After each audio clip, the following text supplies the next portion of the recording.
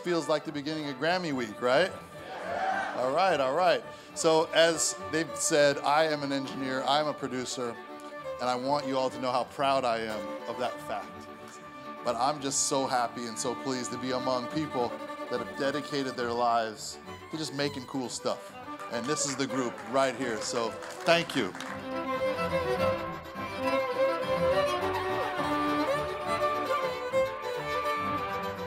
We are such a privileged group of people.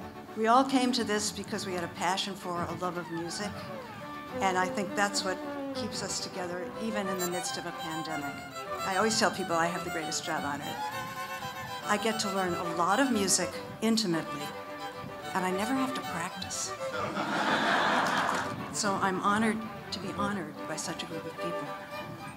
Sometimes it's right and wrong, sometimes it's black and white, sometimes they give you paper, sometimes they give you life. I really want to say how important, this community has been to me over the years. Standing here, I don't take this for granted because there's so many talented people in this room, let alone in the Academy as members. So I'm just really humbled to be here.